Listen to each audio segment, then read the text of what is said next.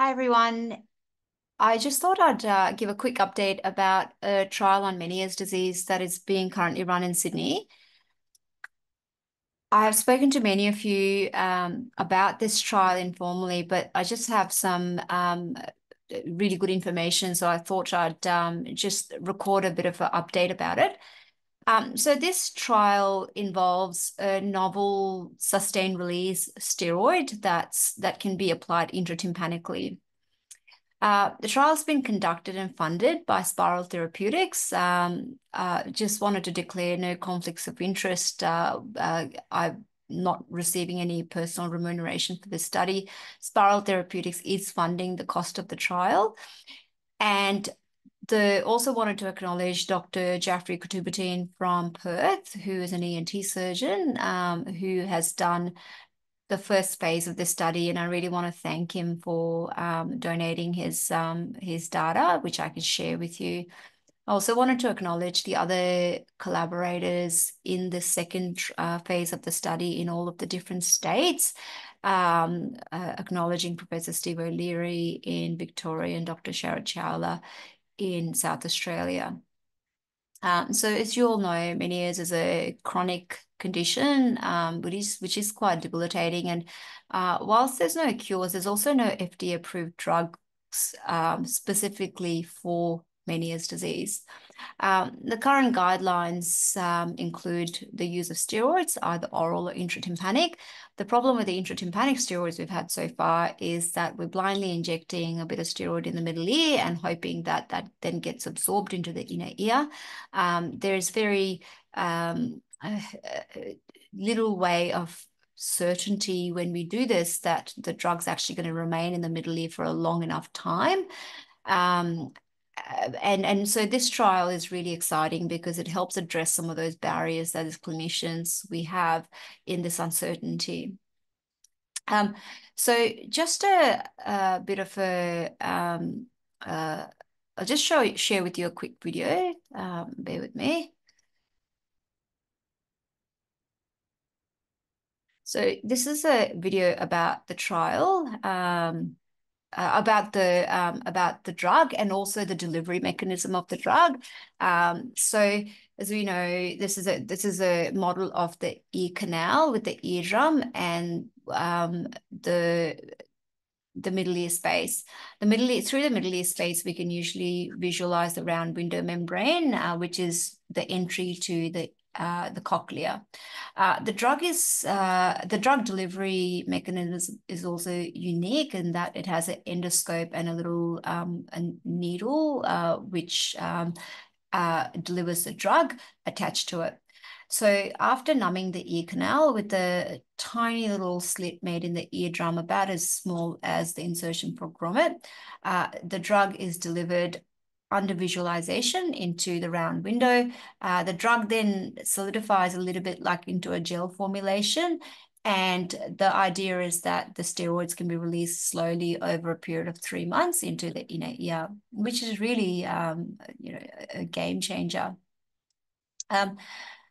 This is a clinical video of one of Dr. Kutubuddin's cases showing the endoscope going through the little slit into the middle ear. This is the round window. And it's a great visualization of the round windows precisely to show there's scarring or adhesions that will obstruct the absorption of the inner ear, absorption of the drug into the inner ear. And here's the drug being injected. And you only have to inject a very, very tiny amount of drug. So the drug then doesn't fill up the rest of the middle ear space. And that's how we can be sure that it doesn't cause conductive hearing loss. The slit obviously then seals up. The slit in the eardrum seals up and the tympanic membrane will just close over. So this is just a few results. The first phase of the study was to look at the safety and tolerability of the study. So apart from delivering the drug, there were also MRI scans done and blood tests done, which demonstrated that the drug was present in the ear for a prolonged period of time and also in the bloodstream for a prolonged period of time. There were about 10 patients enrolled in this study, and they were followed up for quite some time. And overall, there was no adverse effects reported, no significant adverse effects reported about the study, and the results were actually quite good in demonstrating significant reduction of vertigo over the trial period. So based on that, this current phase of the study is now a multi-center study, but it's also randomized. The last cohort was not randomized. They all got the drug, but now the patients are going to be put into two groups and blinded, so the patients won't know whether they've had the drug or they've had a placebo. It involves recruiting patients who have a definite Meniere's disease in one ear, and they've had definite attack of vertigo at least for 20 minutes in the 3 months prior to screening.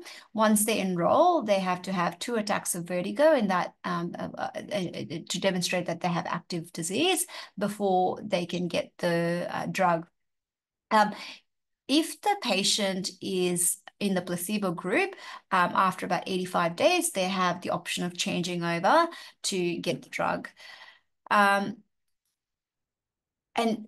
the key exclusion criteria, and there's patients who have chronic ear disease, which will interfere with the drug absorption and effectiveness, and also any other sinus disease that can spread to the middle ear, any other issues with the tympanic membrane or other active vestibular problems. So if they have active vestibular migraine or superior canal dehiscence or BPPV. So what does it involve? As I said, it involves a single intratympanic injection. The patients are going to be randomized either to the drug group or the placebo group. Placebo patients can cross over at about day 85.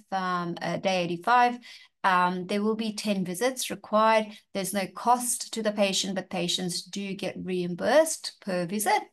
If you'd like more information about it, of course, please feel free to contact me, but you can also contact James McQuillan, who is our clinical trials coordinator at the Sydney Adventist Hospital.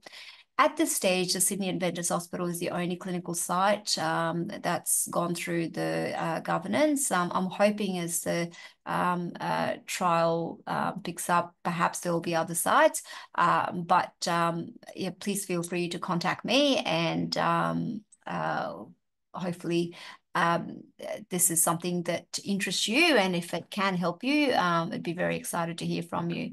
Thank you so much.